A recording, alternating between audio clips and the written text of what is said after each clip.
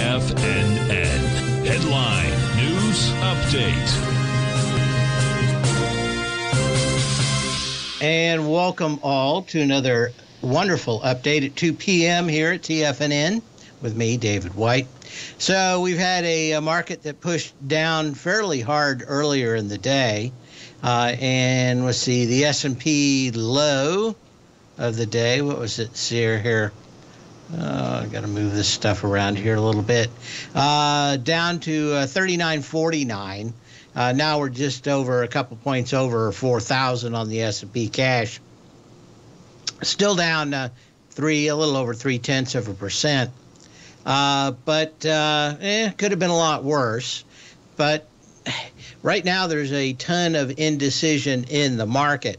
We didn't have much volume on the way down. We haven't had much volume on the way up either.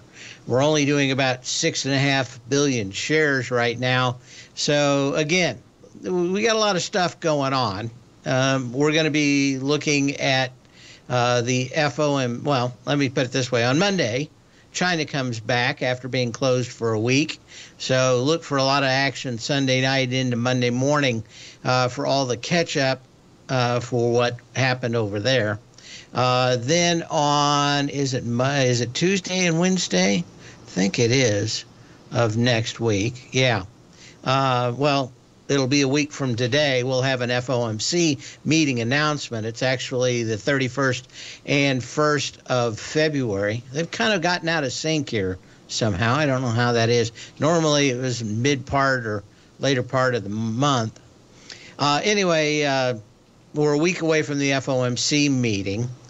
Normally, we've got fund buying that comes in. My guess is that in the past, or almost all the time in the past, the big funds have waited until the FOMC has decided to go to the oracle and come down from the mountain.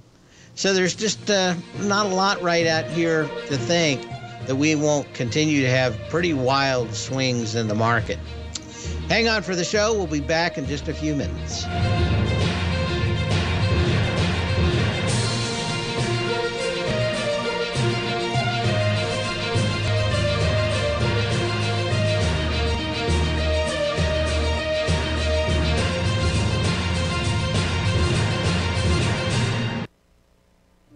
The reality